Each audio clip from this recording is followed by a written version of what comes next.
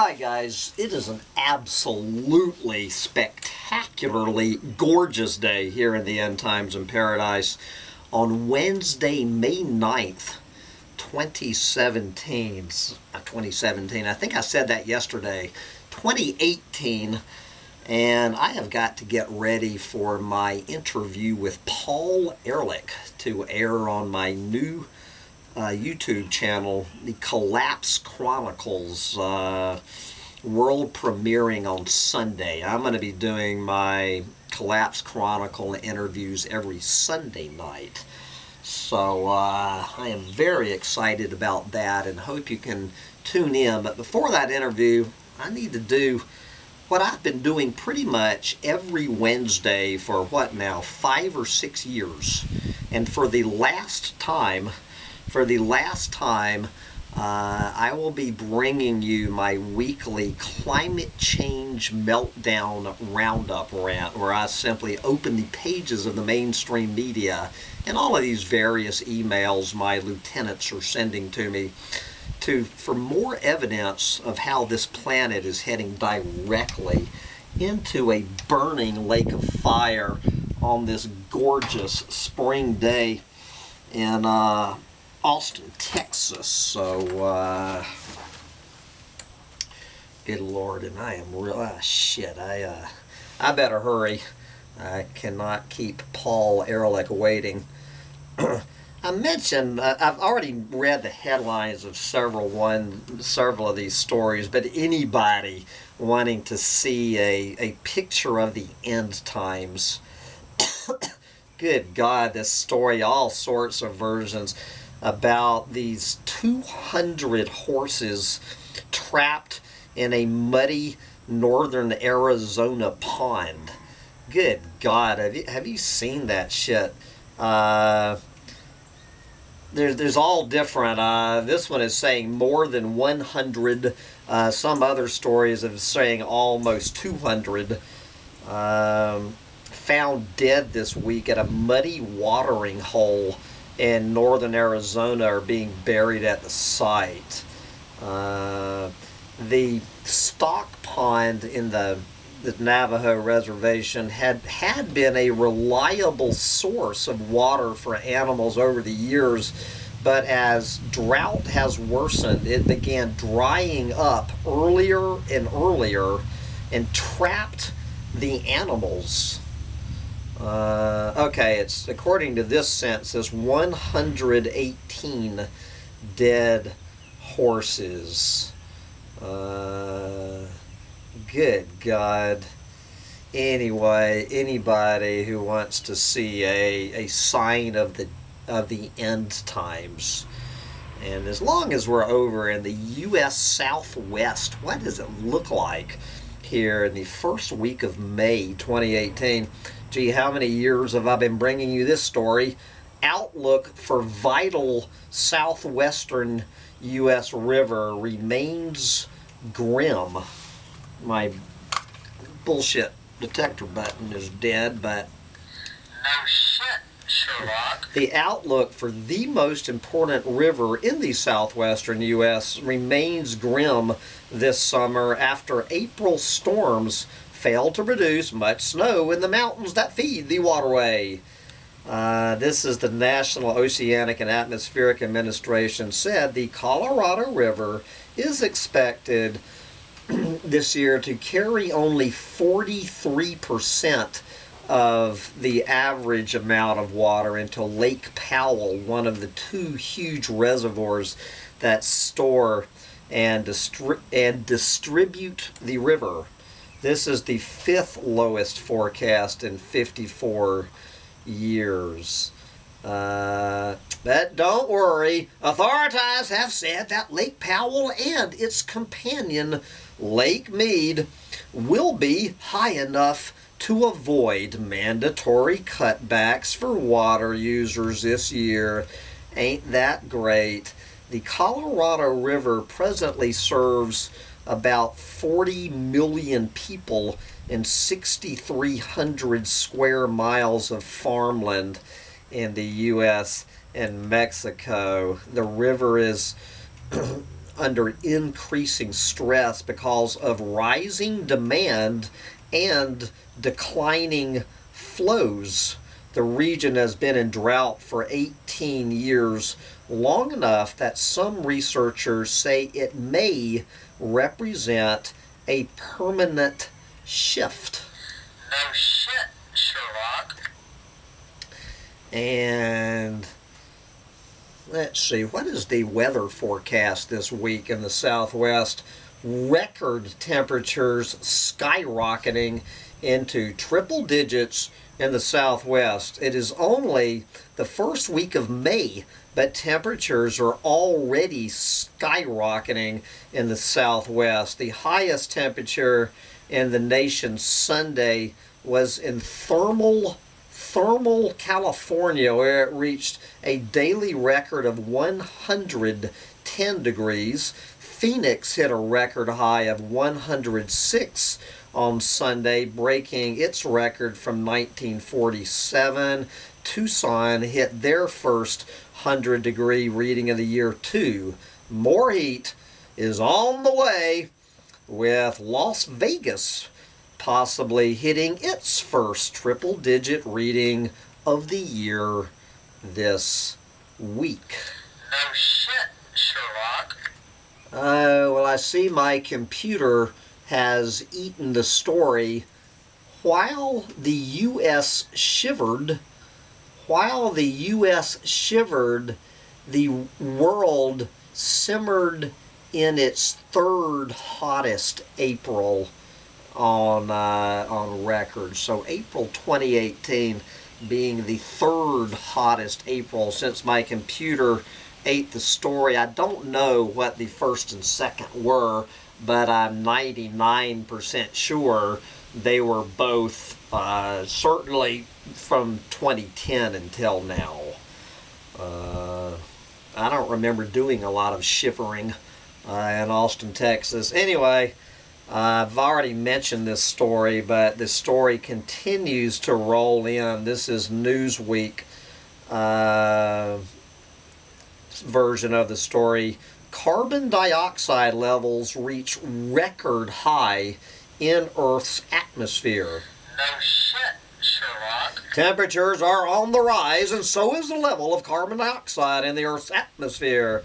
The concentration of carbon dioxide levels reached an all-time high in April, with a monthly average concentration of over 410 parts per million, according to new data. I think we're right about 412 today. And this is just another version of the same no shit Sherlock story. Earth just soared past yet another climate change milestone. The Earth's atmosphere is more saturated with greenhouse gases now than at any other time in human history. No shit, Sherlock. For the first time on record, the average amount of carbon dioxide, the main long-lived gas responsible for global warming in the air, passed 410 parts per million for an entire month. The new record demonstrates that despite gains made in renewable energy and energy efficiency, he's trying, heat-trapping greenhouse gases continue to build in our atmosphere, altering the odds and intensity of many extreme weather events, causing sea levels to rise, and a myriad of other effects. This is Kate Marvel. I've mentioned this woman. I'm trying to get her line for an interview. Kate Marvel from NASA's Goddard Institute, quote, "We know exactly where that CO2 is coming from, and we're pretty clear on what it does. We've been doing a lot of combusting since the Industrial Revolution, and all that extra CO2 has to go somewhere. Essentially, we have been treating the atmosphere as a dumpster for over 150 years. No shit, Sherlock. Okay, for the faster than thought, or I guess this is the bigger than thought headline of the week, many versions of this story. This is CNN's version. Global tourism's carbon footprint is 4 times bigger than thought, study says. No shit, Sherlock. Yes.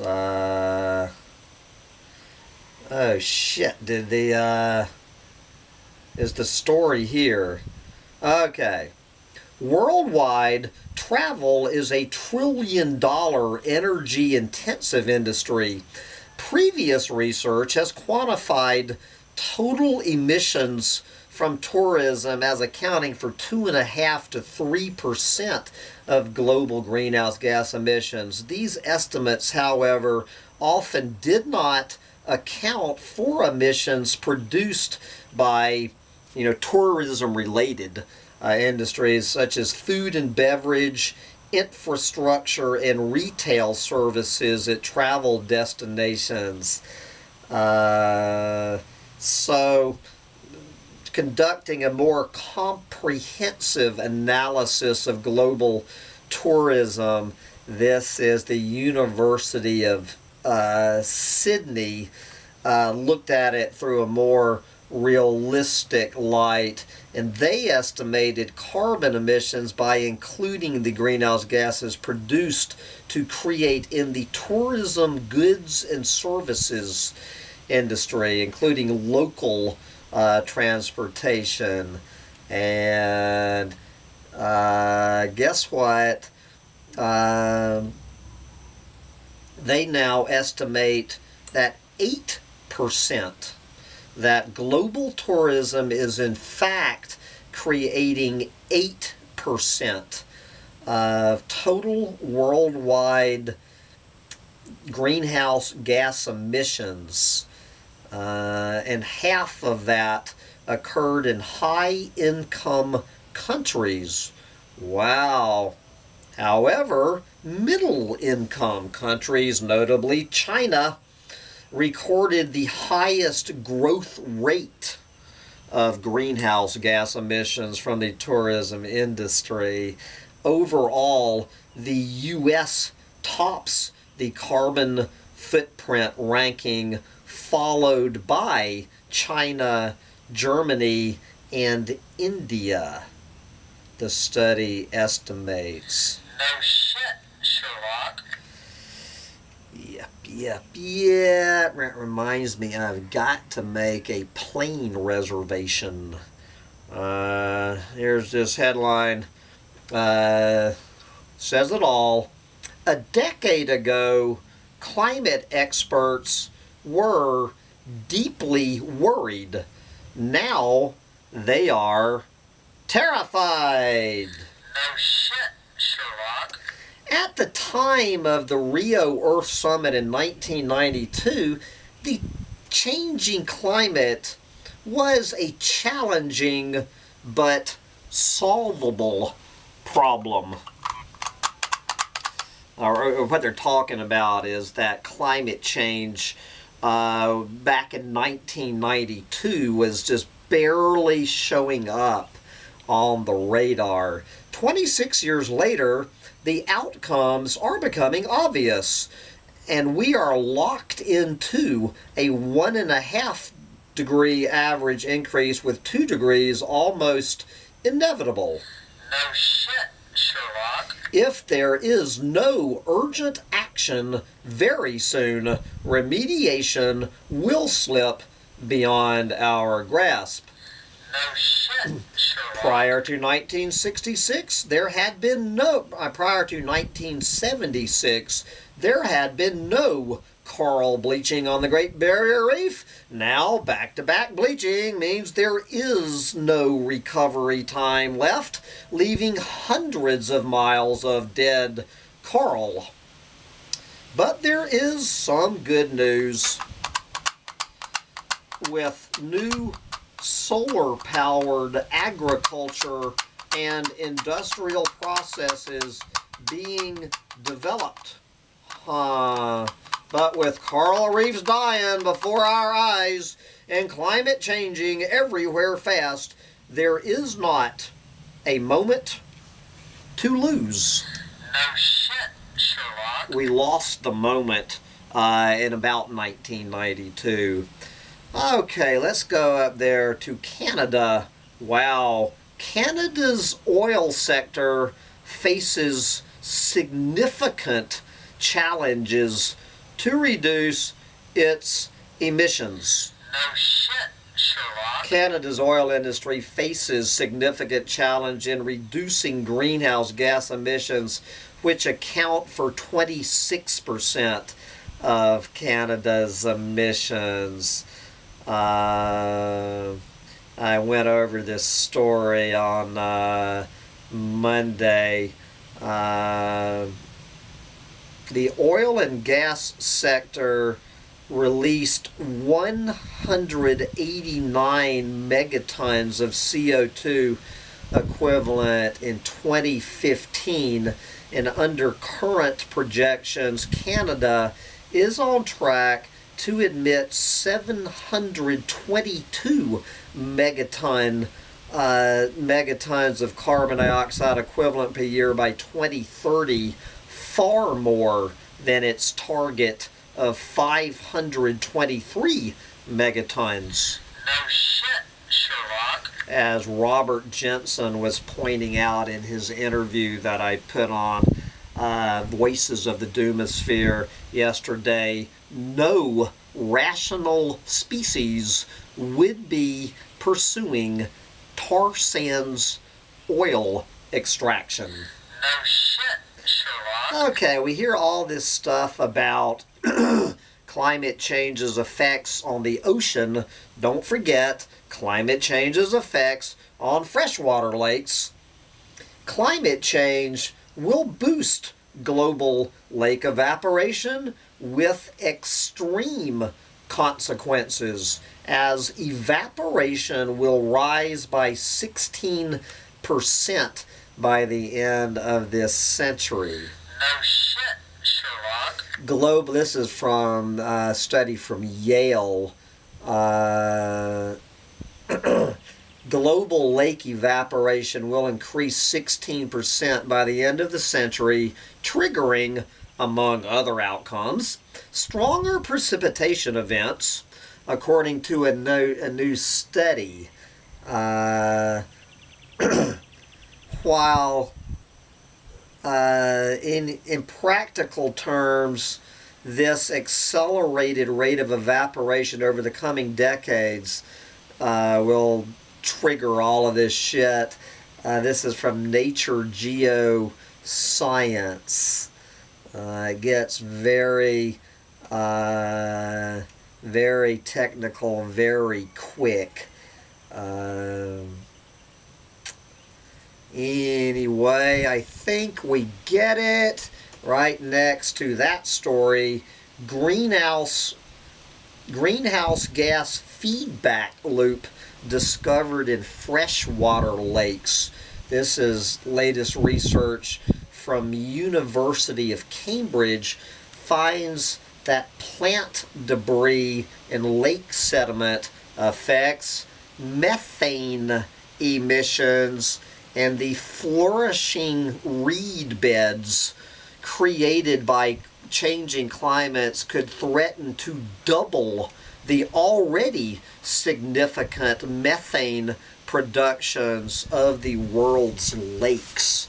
And we can certainly talk about this with all of this, these dams in the Amazon jungle, these hydroelectric dams, the unbelievable methane bomb that this UN cheered on solution to to hydrocarbons, cheering on all these giant planet-friendly, hydropower dams. as all of this, the drowned rainforest will become the newest methane bomb, making hydropower probably a bigger culprit than burning hydrocarbons. Okay, let's go up there to Russia. Russian Arctic glacier loss doubles as temperatures warm. No shit, Sherlock. This is from Cornell University. Research shows that ice mass loss in the Russian Arctic has nearly doubled over the last decades. This is quoting the report from Remote Sensing of Environment. Glaciers there are shrinking by area and by height. We are seeing an increase in the recent speed of ice loss when compared to the long-term average. We are finding out that the ice is changing more rapidly than we previously thought. No shit, Sherlock. Okay, next. I see my computer has eaten Robert Scribbler's newest. What is Robert Scribbler ranting about this week? New Arctic Ocean deep in 20th, deep in the grips of May temperature spike as beastly summer melt season is on the way. There you go. Yes, beastly summer melt season is on the way. No shit, Sherlock. So let's go down to those poor countries. Lives in the balance as UN debates climate finance. Behind wrangling at UN climate talks over financial aid for poor countries dealing with increasingly extreme weather and bracing for worse to come, real-world projects that can save livelihoods and sometimes lives are queued up, waiting for approval and money. Rich countries are slowly opening the spigots to help reinforce coastlines sinking under rising seas, converting agriculture to drought-resistant crops, or switch public transportation from petrol to electricity powered by the sun and wind. But the money falls well short of the $100 billion, otherwise known as 84 billion euros per year promised from 2020, and it is a pittance compared to the trillions of dollars experts agree will be needed to engineer the transition to a green economy. No shit, Sherlock. Okay, next. This is EcoWatch's spin on the same story. Poorer countries will see greater temperature swings as planet warms. The countries that did the least to cause climate change are already projected to absorb the worst of its impacts, from sea level rise to devastating heat waves. No shit, Sherlock. Okay, I don't know if South Africa is considered a poorer country or not. What's going on, among other things, in South Africa? Historic drought takes toll on South Africa's vineyards. The worst drought in living memory has hit vineyards in South Africa's Western Cape hard, reducing grape harvest and adding pressure on the region's centuries-old wine industry. Grape production is down 15% from last year, leading to a production shortfall of 170 million liters of wine and prices rising as much as 11%. No shit, Sherlock. It will be more expensive to get drunk in the end times, but of course I wanted to save, unfortunately my bullshit detector button is broken. We're going to let Huffington Post, those little greenies at Huffington Post, wind up this final edition of my Climate Change Meltdown Roundup rant with this hilarious knee slapper: switching to renewables will save millions of lives. The last year has provided a chilling taste of what climate change will mean for human life in the United States, from the island-wide blackout in Puerto Rico months after Hurricane Maria, to record droughts in the West and record flooding from Florida to Houston. The weather is getting less predictable and more dangerous. No shit, Sherlock. Meanwhile, across the country, fossil fuel companies are setting up fracking wells that destroy sacred Native American land and threaten our health. This way of powering the world, as many of us have known for years, is unsustainable. No shit, Sherlock. So now is the time for America to go 100% renewable. That means we can be powered completely by wind, water, and sunlight. There is no justifiable reason why our electricity, heating, and cooling and transportation needs are not powered by 100% renewable energy. It is doable, and every market sign is pointing in that direction. Anyway, guys, I have got to wrap up this final Climate Change Meltdown Roundup rant and get ready for my interview with Paul Ehrlich. And I'm sure Paul will have a few things to say about climate change in the 21st century. And you can listen to that on my new channel, The Collapse Chronicles, on Sunday for the final edition of my Climate Change Meltdown Roundup rant. One more time, smoke 'em if you got 'em. We are so fucked. Bye, guys.